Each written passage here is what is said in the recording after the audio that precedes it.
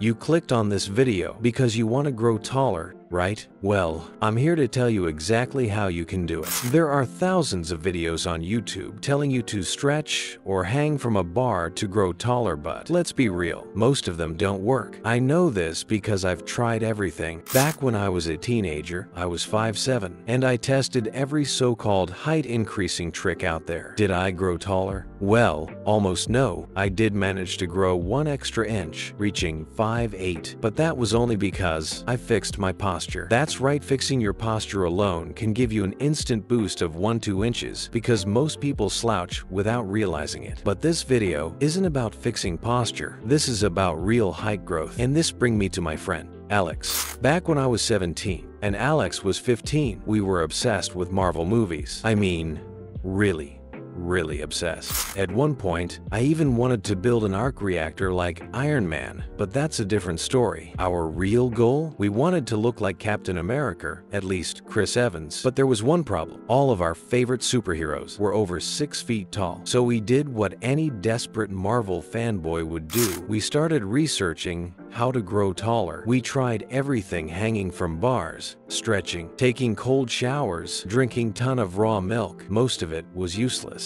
But during our trial and error, we discovered 3 methods that actually work. If you have any chance of growing taller, these 3 methods will maximize your height potential. I know that I didn't see any noticeable difference in my height, but my friend Alex did manage to achieve a very noticeable difference in height. And listen carefully. The 3rd method is the most important. So please, never skip the 3rd method, because if you do, there's no point to watch the first 2 methods. So, without wasting any time, let's get started. The first extreme method we discovered was sprinting. Now, you're probably thinking, what does sprinting have to do with height? Let me explain. When you sprint, your body produces HGH, human growth hormone, at a much higher level. Studies show that sprinting can increase HGH production by up to 700%, and HGH is one of the key hormones responsible for height growth. But here's the problem. Most people don't sprint the right way. If you just go outside and start running at full speed, you might injure yourself. How to sprint for maximum height growth? Warm up first. Do jumping jacks and light jogging for 5 minutes. Sprint for 10 to 15 seconds. Run at 80-90% of your max speed. Rest for 30 to 45 seconds. Repeat for 6 to 8 rounds. This is called high-intensity interval training, and it's the most effective way to trigger HGH release. But sprinting alone won't make you taller. It only prepares your body for the next step. And the next step is creating microfractures. Now that your body is flooded with HGH, you need to force your bones to grow. And the way to do that? By creating microfractures. This is scientifically proven. When you put controlled stress on your bones, your body repairs them by adding new bone tissue, making them slightly longer.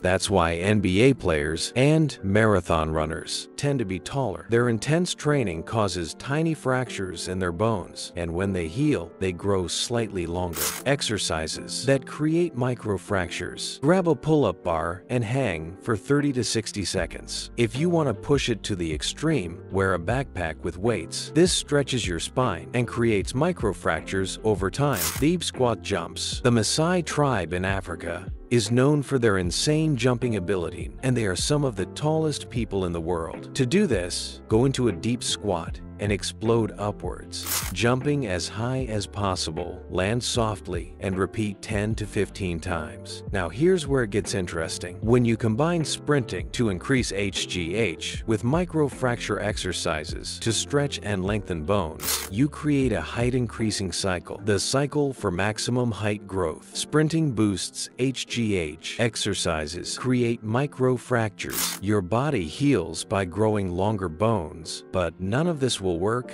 unless you do the 3rd and most important step, which is diet and sleep. If your body doesn't have the right nutrients, your bones can't grow. Even if you break a bone, it won't heal without the right nutrition. So, if you're not eating the right foods, your body won't have the material it needs to build longer bones. Best foods for height growth. First, you can eat eggs for protein, which is needed for muscle growth. Second, you can drink milk for calcium because calcium makes your bones strong. Third, sunlight provides vitamin D, which helps in the absorption of calcium. Fourth, bananas and nuts help your body repair bones. But even more important than diet is sleep. If you don't sleep properly, your body won't produce HGH and your bones won't recover. How much sleep do you need? 14 to 16 years old, 9 to 10 hours. 16 to 18 years old, 8 to 9 hours. 18 to 22 years old, 7 to 9 hours. If you ignore sleep and diet, there is no point in doing the first two steps. Your body needs fuel to grow. Final thoughts. Does this actually work? So, after months of following this strategy, did Alex and I grow taller? Well, I only gained 1 inch from 5'7" to 5'8", but Alex, he was 5'5" at 15 years old, and now he's 5'11". A 6-inch increase. Now, of course, genetics play a role, but if you have any chance of growing taller, this strategy will maximize it. And also keep in mind, this only works if your growth plates are still open. For most people, growth plates close between 20 to 22 years old. Let me know in the comments, what's your height and what's your goal? And if you found this helpful, then make sure to hit the like button. Subscribe for more life-changing videos.